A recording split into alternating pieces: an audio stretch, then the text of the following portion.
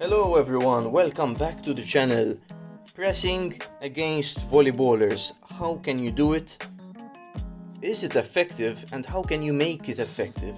So that's what I'll be covering here today. I will be talking about how to make smart decisions when defending against volleyball, but obviously, you know, it's up to luck sometimes, but the best thing you can do is to press smartly so that you have a better chance at beating volleyballers, and that is exactly what I will be telling you all about in this video.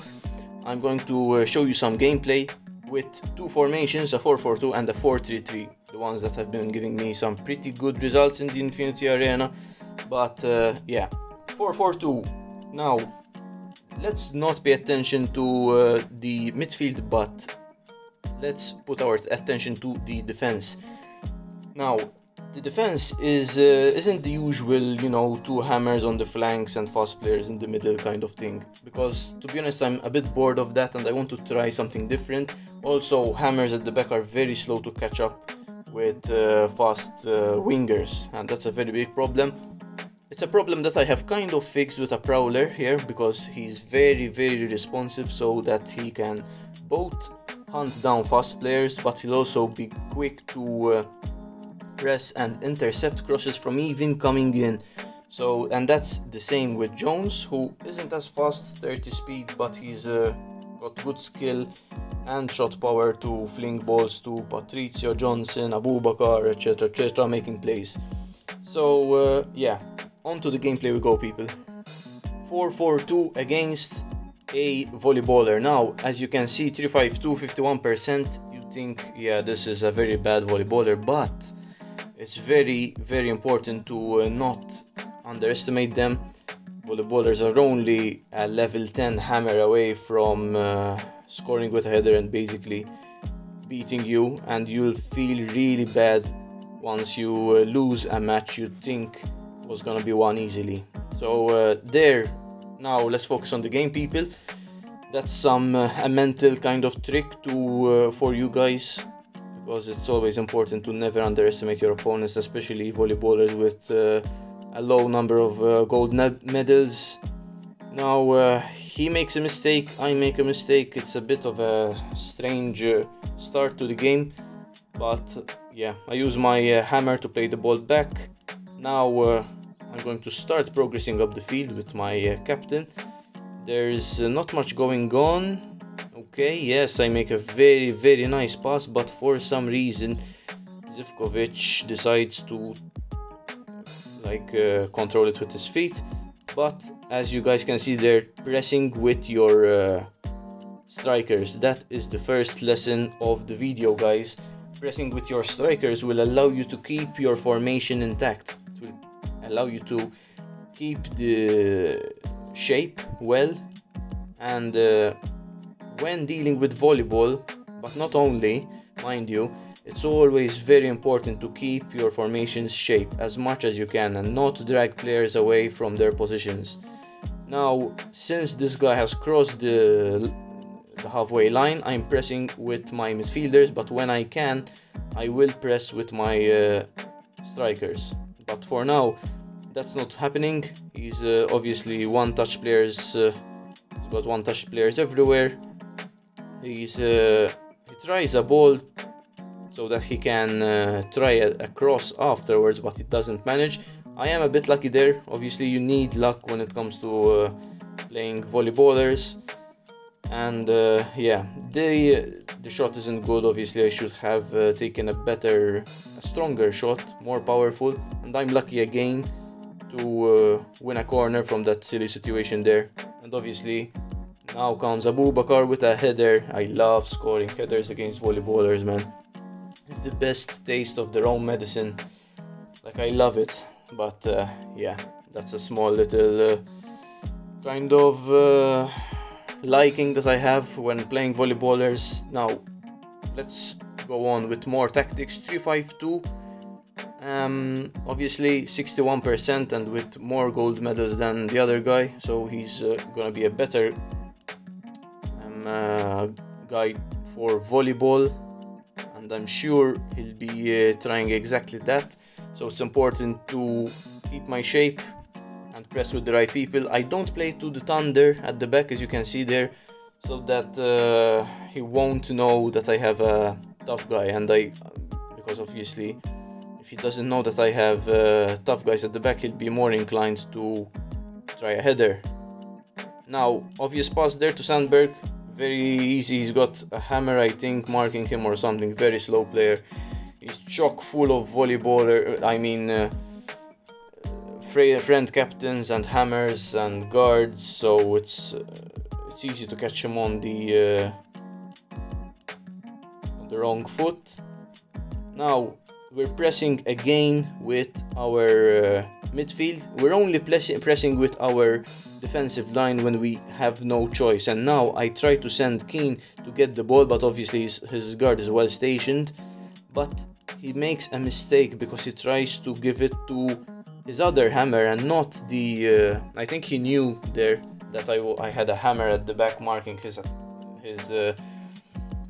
I have Junior at the back marking his hammer, and he decided to go for his central attacking midfielder, who was a guard or hammer, I think, but Johnson somehow managed to save me there.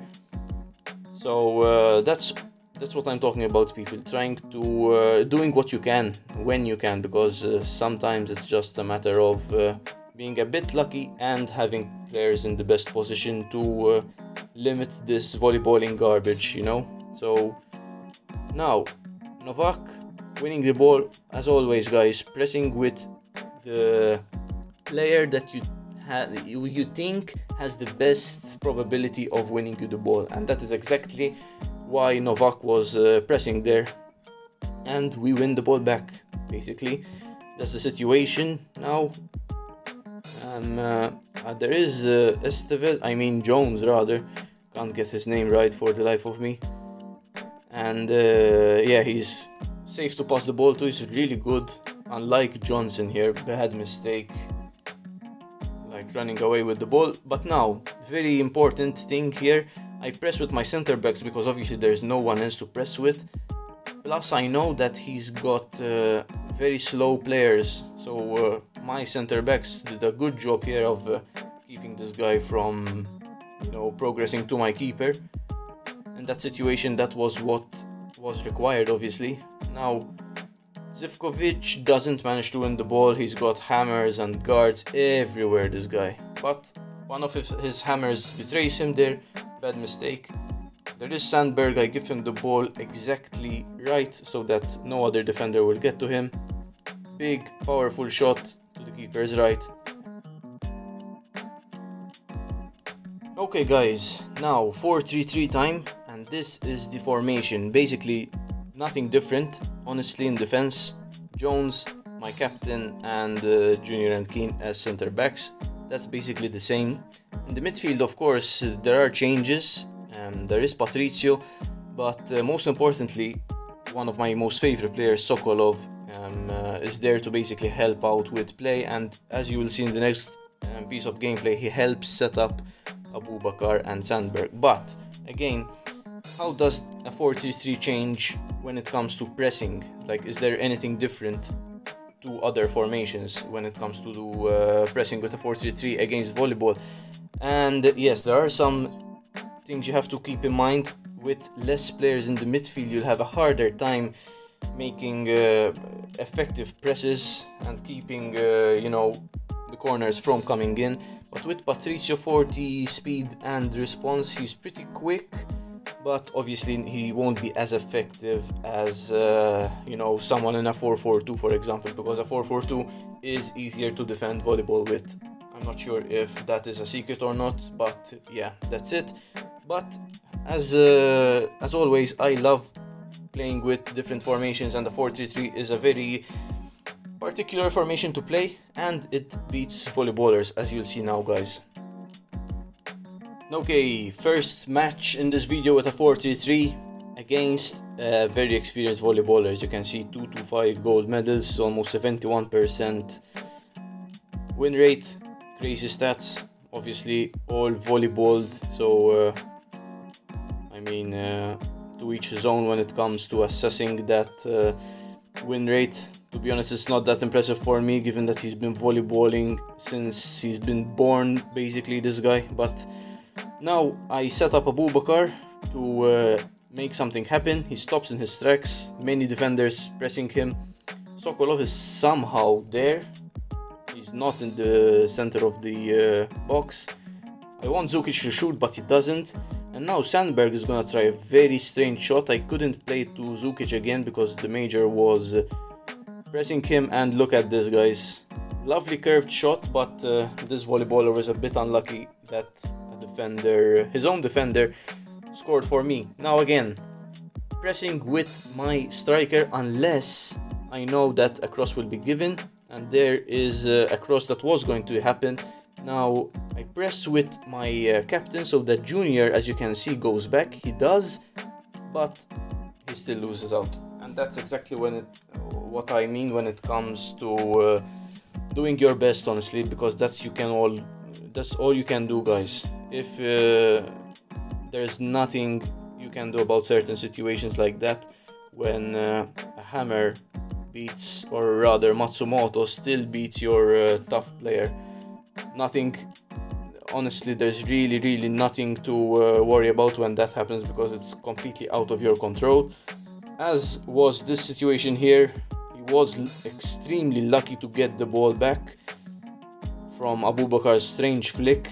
But now I press with my center back because I know that the ball is gonna be played there, and I'm lucky that, rather, I'm not really lucky, it's not a matter of luck, it's just that Abubakar stopped running. So now Jones, as I've said, a playmaker in that situation, with a pass to the hammer. Now I play it to Zukic, who is smart, and now this is a situation that needs a bit of patience here. There is Sokolov, who plays in Sandberg. Look at this, guys. Sandberg is excellent when it comes to passing the ball to his teammates on the wings, as I've said earlier on. Now Sokolov, one-on-one with the keeper, top corner. This volleyballer loses. There you go, Mr. Volleyballer. See you later. 4-3-3, showing you the formation again. And we're on to the next one. And yes, this guy wasn't playing a 3-5-2, he was playing a 5-3-2 with a hammer and a speedster up top, if I recall.